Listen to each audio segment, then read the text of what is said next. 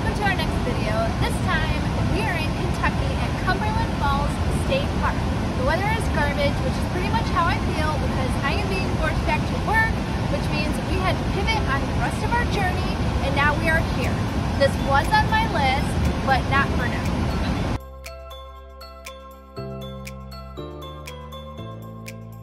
So they have what is called a moonboat here, which this is the only place in the Western Hemisphere where this natural phenomenon occurs.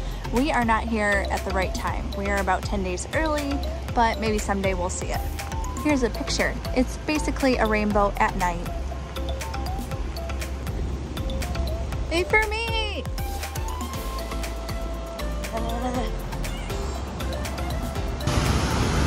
Wow. Even though the weather is garbage, it's still super cool. A waterfall. Yeah. I've never seen one of those before.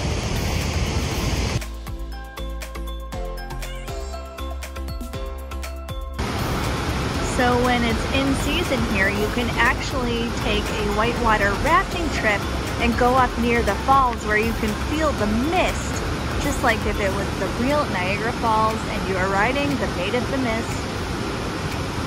So the weather today is an absolute disaster. 1 second. Okay.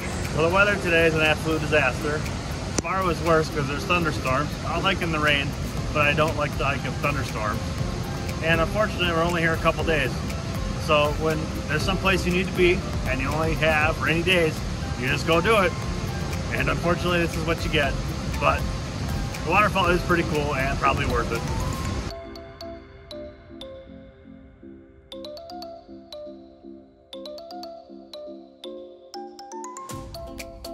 Cumberland Falls is reputed to be the largest waterfall east of the Mississippi River and south of Niagara Falls. It's 125 feet across, making it one of the widest waterfalls in the country. At normal river levels, it's 68 feet high. Are you wet? Yeah. It appears as though my coat is not as waterproof as it once was. How did you get water all the way in there? So, there might be a trip in store for a new coat and a new pair of boots. Yay! All right, let's get out of here. It's cold and wet.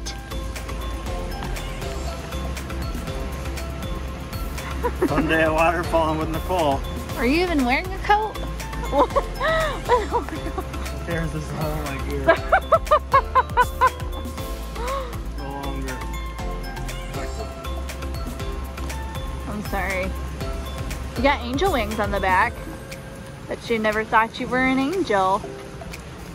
A lot of people would probably disagree. Oh my God. So there are other trails that we can do here, a couple other waterfalls, which were on my list to do, but because of the weather, and there were comments how it's very wet out, you're walking on a narrow trail on the side of a cliff, that it's very dangerous. We're gonna pass on that and we're just gonna do it another time. So we're making plans to come back here probably when they're in season. We can do the whitewater rafting, we can actually hike the trails and visit it how it was meant to be visited. Something else you can do here is pan for gold. Now this is something during the in-season that you can do, but it's very cute. So it says that they have bus and RV parking, and this is the bus and RV parking section. But they're not actual spots, like there's a grass island in the middle. So you would have to like park through several spots to do it. So while we're here, we're going to check out this campground. And I will say, if you're coming in from this way, it's a bit of a tight turn. You could probably do it, but... You can also go up and turn around though. Here's the false parking. Yep. Come in the correct way. So it is very curvy. Quite a steep hill. Yep.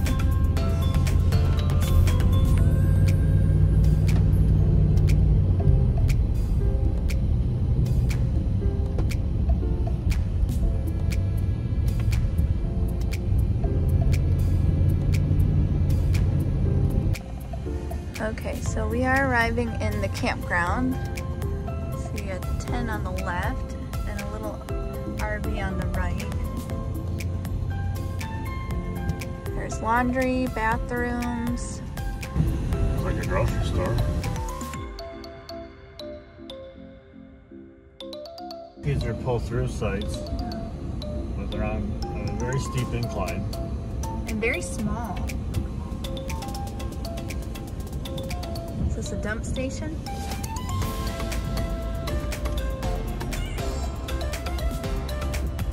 Yes. Dump station.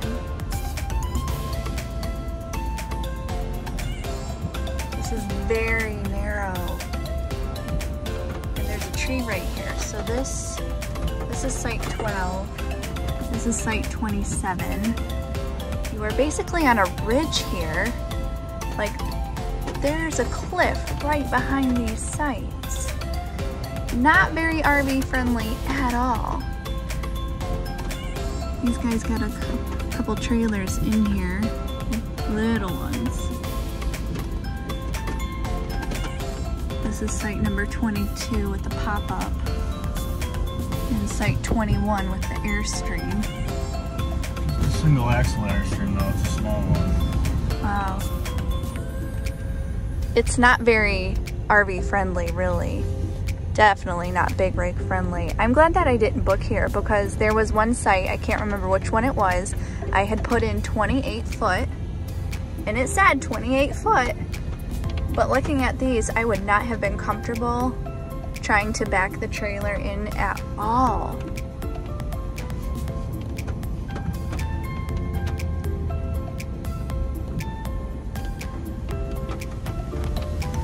I have no idea how this guy got in. I think that is site 11. And this one on the end is 9. That would be the one you would want. Number 9. The bigger. Yeah. The other thing I like to look for when I'm looking for sites is Verizon cell service. So I couldn't find that either for this campground. If anybody cares, I got like up to 27 download speeds, so it was really good.